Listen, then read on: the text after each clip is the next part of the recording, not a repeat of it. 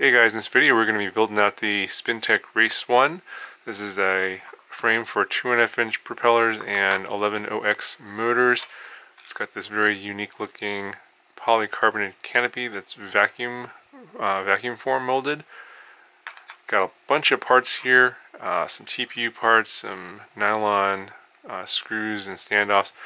It looks kind of complicated, however there's a lot of photos on the Spintech website that shows how this is built, and it's actually not that difficult. Just show you the frame here, and very interesting carbon. It's got coating on here, it's like laminated, so it's kind of glossy, and I believe this is 4mm carbon, so it's really thick. So yeah, it comes in exactly 4mm. So pretty unlikely that you're going to ever break this unless you're habitually driving this into the concrete at 100 miles an hour.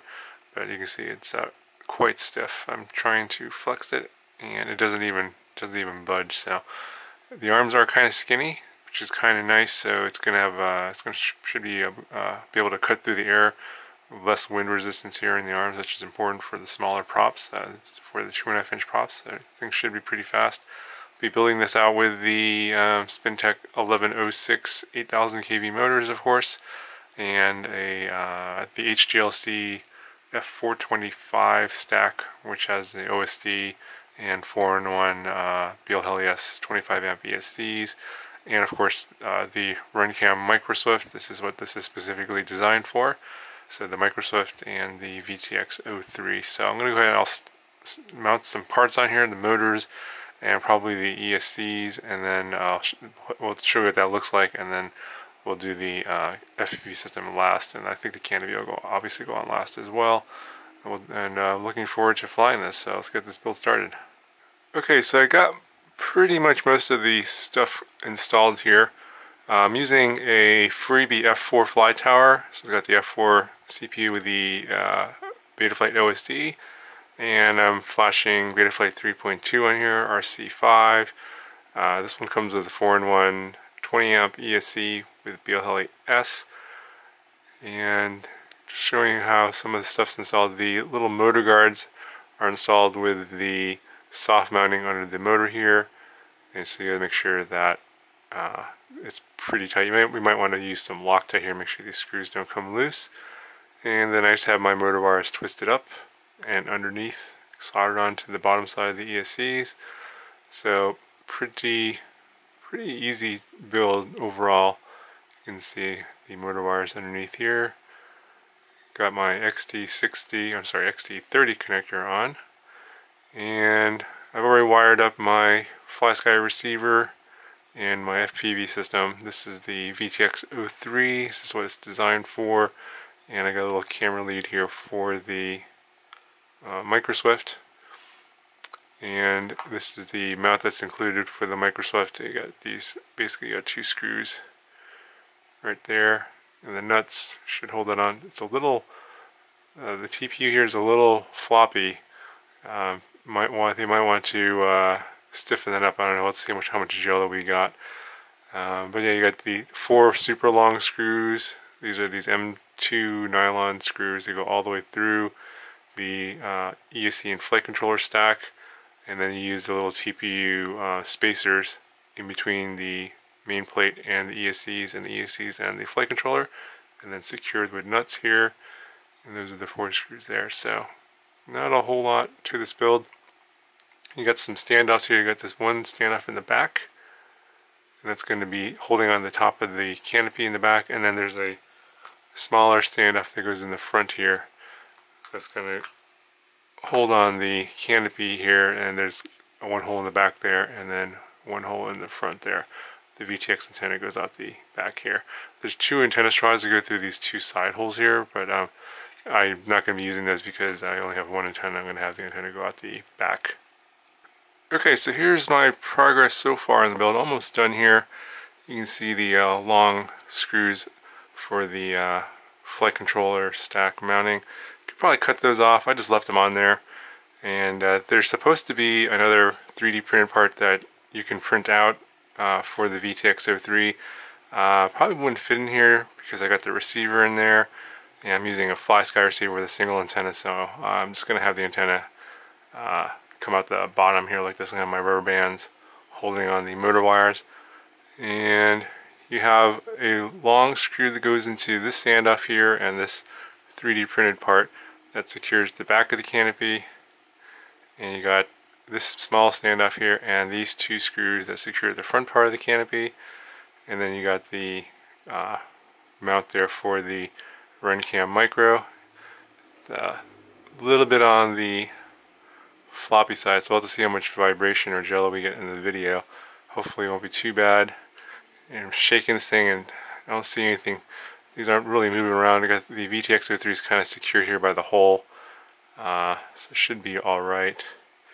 So at this point, just got to put the props on. I'm going to put some foam padding on the bottom here to prevent the batteries from getting dented by these screws, and then I'll put some rubber bands on here to secure my batteries, and that ought to do it. And then I'll be back with all that stuff on, and we'll get a final weight measurement. One thing that I think might be a concern I just thought of is that these are just nylon screws, and if you have a hard crash, this could get stripped out, or this could break, and then this could break as well. This canopy is probably not going to break, but I mean, I can wiggle the canopy around, like you can see it's moving. So I think on a hard crash you could strip those screws out. So it'd be kind of nice to have a few spares of those screws just in case you crash and need to find these. But they're not that hard to find. You can pick them up at Banggood or my RC Mart. They're not that expensive, so just keep in mind you may need to get some spare screws to secure your canopy in the future. But the canopy fits really nice, and this side you got easy access to your micro USB port as well. So far looking pretty good. Okay, so here it is, completely finished, and I've got some DYS 3-bladed props on here. These are actually the 3045 tri-blades. And in the rear, this frame fits 3-inch props, no problem. You can see plenty of clearance. But in the front, I had to trim them down a little bit, otherwise it would strike the canopy. You can see right there. So trimmed them down to about 2.8 inches. So we'll have to see how these do. I have a feeling that the 3-bladed will do better than the 4-bladed props. Just a theory of mine, so I'm going to give this a try. Normally I would fly with the 4-bladed Rotorex 2535s, so obviously in this setup here it's not MultiGP spec'd, so you'd have to use the Rotorex 2535s if you want to fly in the MultiGP races with this one. One of the things I want to find out is what the motor-to-motor distance is. It's supposed to be a true X frame. I'm thinking it's more than 120 millimeters. Yeah, so the motor-to-motor distance is actually a little bit more than 130 millimeters, like about 132 millimeters. So it's a pretty big frame. I believe it's a true X. So side to side is about 92, and front to back is exactly the same. So it is a true X frame. Alright, so let's see how much this thing weighs fully built. And we're coming in at 88.5 grams, so a little on the beefy side, but you know, obviously much bigger motors here, the 1106 motors, so it's going to definitely weigh a lot more than the typical micro drones that I've been building recently. I think that these 1106 motors will have no problem pushing this weight around, absolutely no problem at all. So as I mentioned before, I flashed Betaflight 3.2 on here, and as you can see, I've reversed my props. I don't know if you guys can tell that, but my props are spinning in like this because I'm tired of having the prop spin this way and having grass cover up my camera lens every time I land in the grass or crash in the grass. So this is actually better, although grass then ends up going into your flight controller, but I prefer that over the camera. At least then if I land, I can actually still see and take off again and fly. So I'll put a card in the corner for how to flash Betaflight 3.2 to these Omnibus F3 and F4 boards. I did a video on that already. Right now I'm just going to do stock PIDs on this, on 2S, should be fine. I don't recommend flying 3S on these 1106 motors. I've done that before and they get way, way, way too hot. So just be aware of that. If you're going to fly 3S on these 1106 motors, I would not use more than a 2-inch prop. That would be the maximum. But anything like big like this, you're just gonna have to go with with just 2S only, not 3S. So this one, go ahead, I'll take it out to the field and we'll get a little line of sight and some FPV. Oh, it's nice and smooth. Whoa, whoa, whoa, that's too much power. I'm barely on the throttle and just wanted to like rocket ship away. But look at that, it looks so nice in the air. It's a little windy, but this thing looks so nice in the air. Let's give it a little punch out test here. Whoa, that was not even half throttle, and I don't want to lose this. It looks too nice to lose. These motors are crazy. Let's try another one here. Oh boy, that was 3/4 for like half, not even a quarter of a second. Just blipped it and it wanted just to go away. Wow. All right, let's fly it around a little bit here.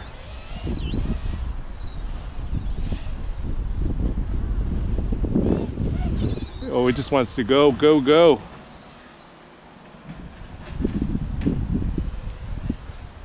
I like the sound of these DYS props on here. They sound real nice.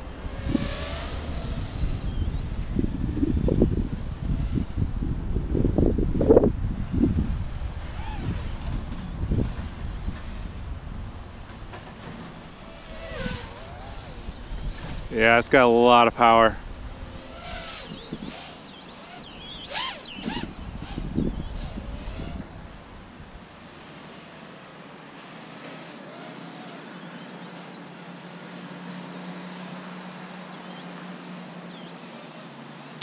Alright, let's try some flips here. Oh yeah, floaty, floaty. Don't need to blip the throttle that much to flip it.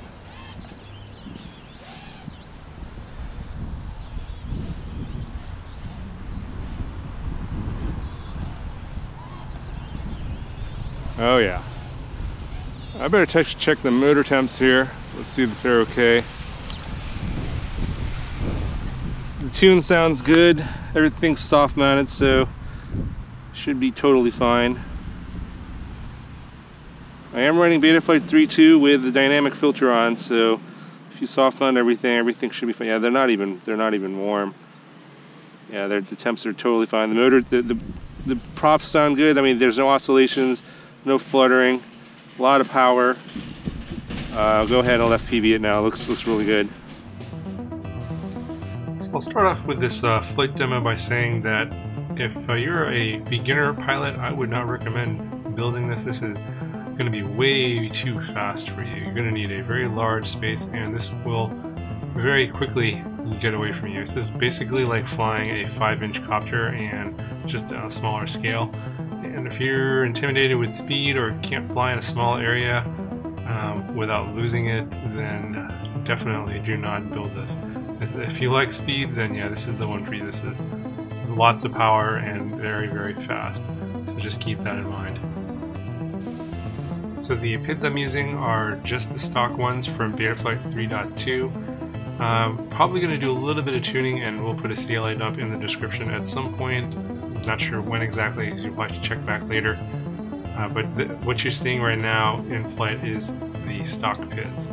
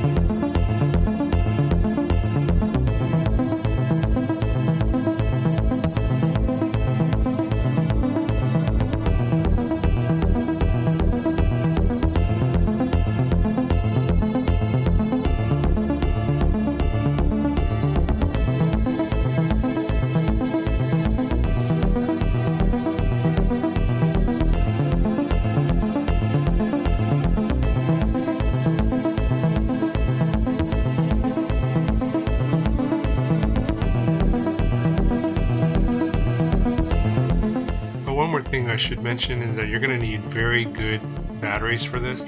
Definitely do not run this on 3S unless you like magic smoke. 2S I would recommend for sure, but you're going to need a bigger battery because it's just going to draw down your power really quick. I'm running a, I think it's a 650 2S lipo and 75C I believe, but I don't even think that's enough because the battery sags from 8.4 volts to 7 volts almost immediately. I'd recommend trying to find something like a 700, 750 2S in the 100 to 150 C range, somewhere in there, because the flight times weren't very good. I'm even with that kind of battery, I think I'm only going to be able to get like 3 minutes. I'm getting like 2 minutes right now before I kind of need to land. So you're going to need really good batteries because these motors and the props here, they really suck down the amps. So that's sort of the price you have to pay if you want ultimate speed, is you're just going to have really crappy battery life. So no way around that, fortunately.